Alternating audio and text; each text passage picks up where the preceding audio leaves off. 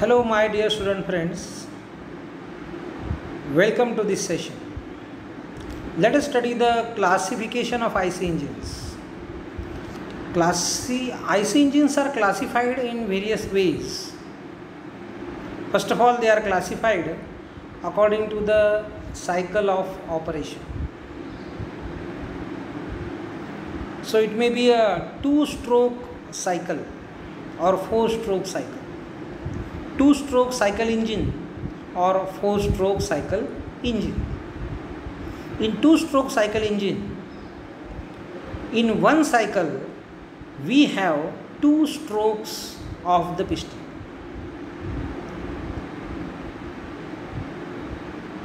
In one cycle we have one complete revolution of the crank shaft. So 2 strokes means 1 revolution. So in 1 revolution, 1 cycle is completed. Now what do you mean by stroke? Stroke of the piston. Stroke of the piston is nothing but the motion of the piston from one end to the other end. Motion of the piston from one extreme position to the other extreme position is called as stroke. For example, the piston may move from the top dead center to the bottom dead center or bottom dead center to the top dead center. The piston may move from inner dead center to the outer dead center, or the piston may move from outer dead center to inner dead center. Now you should know what is top dead center, bottom dead center, inner dead center, outer dead center, all these things. Yes. So top dead center means the extreme position of the piston at the top. At the top means near the cylinder head, because when the engine is vertical, the cylinder head is at the top and the crankcase side of the cylinder is at the bottom. So when we say that the piston is at the top dead center, it means that the piston is at its extreme position. The piston is at its extreme position at the top. Means it is closest to the cylinder head. The piston is as close as possible to the cylinder head in vertical engine. That means the piston is at the top dead center, TDC. Now if the piston is at the bottom, extreme bottom position, means closest to the crankcase, so that is the bottom dead center position of the piston. When the piston is as close as possible to the crankcase, in case of vertical engine, then we say that the piston is at the bottom dead center, BDC. Now what is IDC? That is inner dead center in horizontal engines. When the piston is closest to the cylinder head, then we say that the piston is at inner dead center or IDC position. When the piston is at the other side, means it is closest to the crankcase in horizontal engine, then we say piston is located at the outer dead center. So stroke is nothing but the motion of the piston from one dead center to other dead center, one extreme position to the other extreme position. So during one stroke of the piston, the crank revolution is 180 degrees, that is half a revolution. So during 2 strokes, 1 revolution is completed. So in 2-stroke engine, you will find that 1 cycle is completed in 2 strokes or in 1 revolution of the crankshaft. Now in 4-stroke cycle engine, you will find that in 1 cycle 4 strokes of the piston takes place. So the rotation of the crank will be 2 revolutions, and the angle will be 360 plus 360, that is 720 degrees angle will be covered by the crank in one cycle in case of 4-stroke cycle engine. तर 2-stroke engine जे असतं त्याच्यामध्ये काय होतं की 2 स्ट्रोकमध्ये एक cycle पूर्ण होते. 2 stroke म्हणजे 1 रिव्होल्यूशन, म्हणजे 1 रिव्होल्यूशनमध्ये एक सायकल काय होते, पूर्ण होते 2-स्ट्रोक इंजिनमध्ये. परंतु 4-स्ट्रोक इंजिनमध्ये काय होतं की 4 स्ट्रोक जेव्हा पूर्ण होतात तेव्हा एक सायकल पूर्ण होते. 4 स्ट्रोक म्हणजे 2 रिव्होल्यूशन, क्रँकचे 2 रिव्होल्यूशन जेव्हा पूर्ण होतात तेव्हा पिस्टनचे 4 स्ट्रोक्स पूर्ण होतात आणि त्याच दरम्यान एक सायकल जी आहे ती पूर्ण होते. इंजिनची एक सायकल म्हणजे एकदा पॉवर प्रोड्यूस होते इंजिनमध्ये, त्याला म्हणतो आपण एक सायकल. यानंतर engines are also classified according to the cycle of combustion. What is the cycle of combustion? So we are going to study later on Otto cycle, diesel cycle and dual cycle, right? There are other cycles also, Breton cycle, etc., but we are going to study mainly the Otto cycle, diesel cycle and the dual cycle engines, and this is the one way of classification of engine. Engines are also classified according to the arrangement of cylinders. How the cylinders are arranged? The cylinders may be horizontal, then it is a horizontal engine. Cylinders may be vertical, all the cylinders may be vertical, so it is a vertical engine. Then the cylinders may be radial along the radii of the circle and with equal angular spacing. Then that is a radial type of engine, right? So the cylinders, you can say the center lines of the cylinders will be along the radii of a circle and they will be equally spaced in an angular manner. Then that is a radial engine. And V type of engine, so in V type of engine the engine cylinders are in the form of the letter V, so they are inclined to each other, and the center lines of the engine cylinders, they meet at a point, so they are in the form of V, therefore it is called as the V type engine. Then let us continue the classification of IC engine according to the number of cylinders. How many cylinders, whether there is a single cylinder or multi-cylinder, more than one cylinder, then it is a multi-cylinder engine. If there is we are using only one cylinder, it is called as single cylinder engine. Engines are also classified according to the action on piston. See, there is action on the piston. The force is acting on the piston. When there is combustion of the fuel, force is acting on the piston.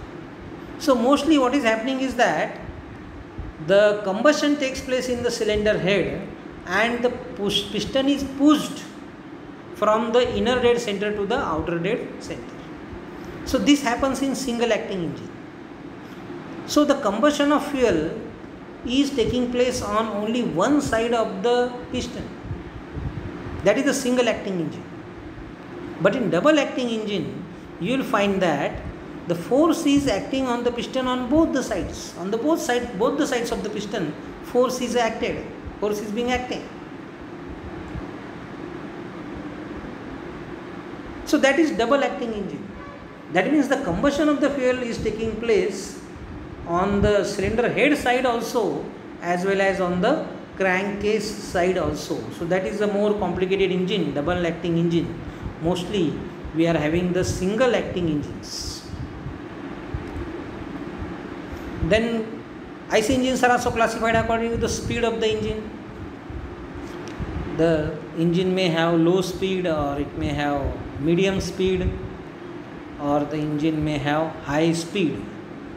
So depending upon that, the engines are classified. Engines are also classified according to the type of fuel. Which fuel is used in the engine? Whether petrol is used, gas is used, or oil is used, or kerosene is used. So diesel is used. Which type of fuel is used in the engine? Accordingly, the engines are classified. If petrol is used, we say petrol engine. If gas is used, we say gas engine, and so on. According to the method of igniting fuel, how the fuel is ignited? The fuel can be ignited by producing a spark, and such engines are called as spark ignition engines or SI engines. In SI engine, the mixture of air and fuel is compressed in the cylinder, and then the spark is produced. So due to that, the combustion of the fuel takes place, a sudden explosion takes place as soon as the spark is produced. So due to the spark, you will find that the ignition of the fuel takes place, and therefore such engines are called as spark ignition engines. But in case of some other engines, you will find that there is no spark plug used. Spark is not produced at all. But the compression ratio is very high. More than 16 is the compression ratio. So since the compression ratio is very high, the pressure at the end of compression is very high. So therefore the temperature is also very high. And this temperature is slightly more than the ignition temperature of the fuel. So first of all, only air is compressed, and the temperature of this air is more than the ignition temperature of the fuel. As soon as the fuel is injected, what will happen is that due to the high temperature, the fuel will ignite. As soon as the fuel is injected, the fuel will come in contact with high temperature. The temperature of the fuel will also increase. It will be more than the ignition temperature of the fuel, and therefore the ignition of the fuel will take place. No need of spark plug. So such type of engine is called as compression ignition engine. According to the method of cooling, how the engine is cooled, whether it is air cooled or water cooled. So we are having air cooled engine and water cooled engine.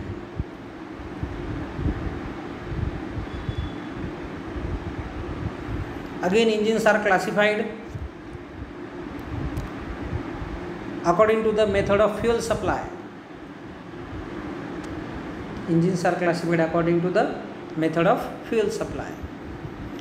In some engines we are using the carburetors. So what is the function of carburetor? The carburetor will mix air and fuel to the required proportion, in the required ratio, in the required proportion. Mixing of air and fuel will be done, and this mixture which is called as charge will be supplied to the engine according to the requirement of the power which is produced in the engine. So that type of engine is called as engine which is using carburetor. In air ignition engine, the air is compressed, the compression ratio is very high, and such type of engines are also called as compression ignition engines. But here the injection is air is injected inside the engine, and then fuel is injected. In some case of engine, in some other engines, you will find that the fuel is in solid form. Not only fuel, the oxidizer is also in the solid form, and both are mixed. Some cake or some rod may be present, and this is nothing but a solid mixture of the oxidizer as well as the fuel. So as soon as it is ignited by some source of heat, then it will start burning, because fuel is also there and oxidizer is also there. We are not supplying the air from the atmosphere. We are not supplying the oxygen. Actually, oxygen is needed for combustion, and oxygen is present in the air, and that is in the gaseous form. But in case of solid or airless engines, which are used mostly in the rockets, you will find that the fuel as well as the oxidizer both are in the solid form, and they are in the mixed form, and they keep on burning as soon as they are ignited. According to the suction pressure, engines are classified. Some engines are naturally aspirated engine, and some other engines are supercharged engines. So naturally aspirated engines means those engines where no compressed air is supplied. Air is supplied naturally. From the atmosphere, air is sucked. But in supercharged engine, the air is pressurized. The density of the air is increased. Pressure is increased. And then it is supplied to the engine so that the power output can be increased. When more air is supplied, more oxygen is supplied, we can supply more fuel in the same engine and we can obtain more power. Such type of engines are called as supercharged engines. We are going to study in detail about supercharged engines later on. So my dear friend, this was the classification of IC engines. Now let us go ahead to study the applications of internal combustion engines, where these internal combustion engines are used. We are having some stationary engines, then we are having the portable engines. All the automobile engines come under portable engines. Then marine engines means in the sea, in the ships or in the submarines. The engines which are used are called as the marine engines. So that is the important application of the IC engines. Then in automobile engines also, in automobiles also we are using the engines. Then in aircrafts also we are using the engines. They are called as the aero engines. Then some tractor engines means these are the engines having very high power. They are used in the earth moving equipments like excavators, boring machines, the harvesters, or the JCBs. The long form of JCB is Joseph Cyril Bamford. So thank you, my dear friends.